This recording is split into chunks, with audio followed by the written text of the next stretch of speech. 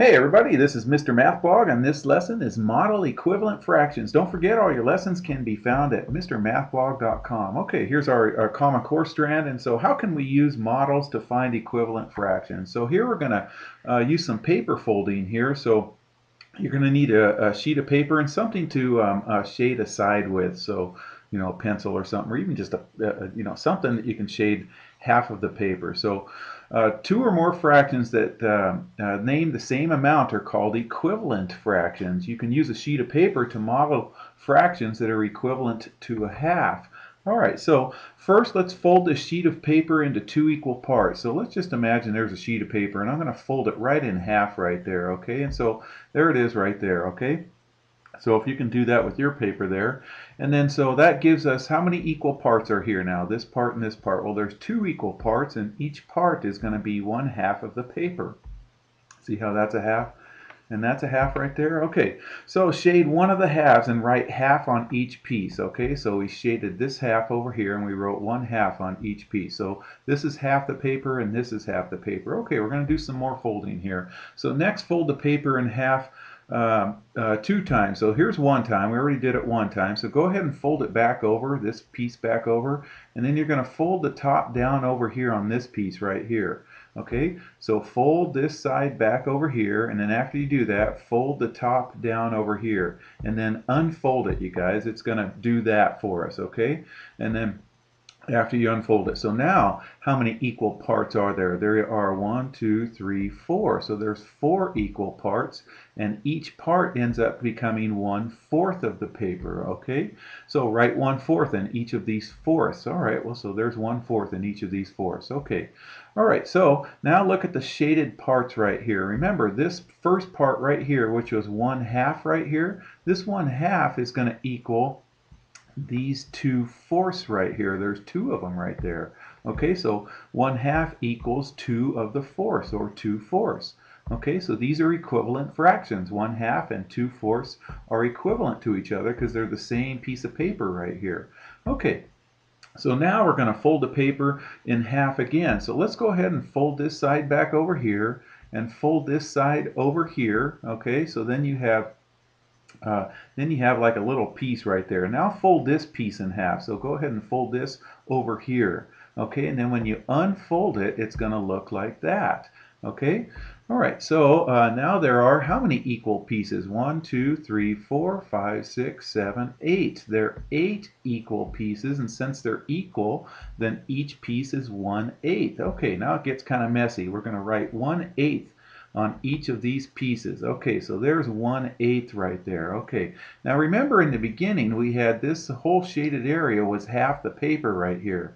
Half the paper was 2 of the 4th size pieces, and so now it's going to want us to compare other fractions that are equivalent to 1/2. Okay, so here's half the paper right here. So half the paper, okay, now it also equaled 2/4 of the paper. Okay, so here's where we folded it in half twice right there. So it equaled 2/4 of the paper. So we'll go ahead and put that in there. And then when we folded it in half again, it gave us these 8 size pieces. And so this half of the paper that we shaded is also equal to 4 of these 8 size pieces. So those are all equivalent fractions. 1/2 is equivalent to 2/4, and it's equivalent to 4/8 as well. Okay, so explain how many 1/8 parts are equivalent to 1/4 part in our paper. Okay, well, let's get that picture back up here. So two or more numbers that have the same value or name the same amount are called equivalent. Okay, so here's our two fractions here. So here it is where we have it in 4th size pieces, and here it is where we have it in 8th size pieces.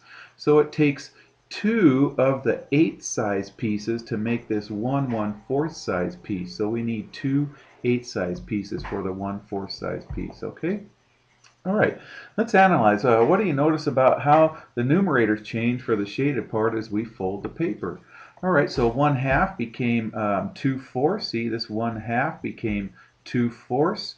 And then the 2/4 became these 4/8 size right here. So what's happening with the numerators? Well, the numerators are doubling each time that we fold the paper in half.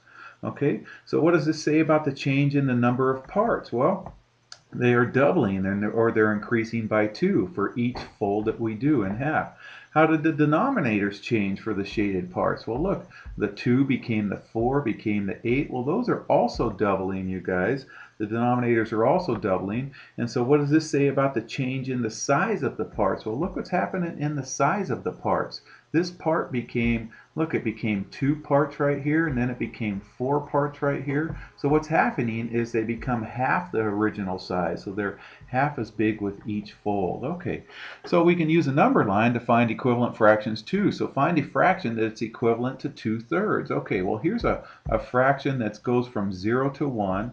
So let's go ahead and cut it up into thirds. Okay, so this is still 0 and this is still 1, but we cut it up into equal thirds. Okay, so this would be 1/3, this would be another 1/3, so 2/3, and this would be another 1/3 or 3/3 right there. Okay, so explain how the number of sixths in the distance on the number line is related to the number of thirds in the same distance. Well, 6 size pieces, if I did a 1/6, you guys, the denominator is twice as big as 1/3, so that means it's going to be half as long. So half as long would be right there. It would be 1/6 right there. Let's go ahead and put that in there. So the number of sixths is half the distance as the number of thirds. Okay. So let's draw a point on the number line to represent the distance 2/3. Well, we've already done that right there. And divide the number line up into 6 at each halfway point, labeling the points. Okay, so here's 1/6 right here. Okay, and then let's go ahead and cut this in half right here and cut this in half. Okay, so if this is 1/6, this would be 2/6 right here. So let's go ahead and put 2/6 above on top right there.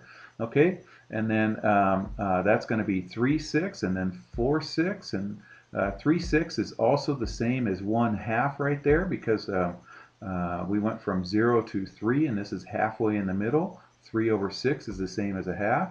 Okay, there's 4/6. 5/6, and finally 6/6, which is the same as 3/3, which is the same as 1. Okay, so identify the fraction that names the same point as 2/3. 2/3 is the same as 4/6 right there. Okay, so 2/3 is equivalent to 4/6. All right, you guys, take care.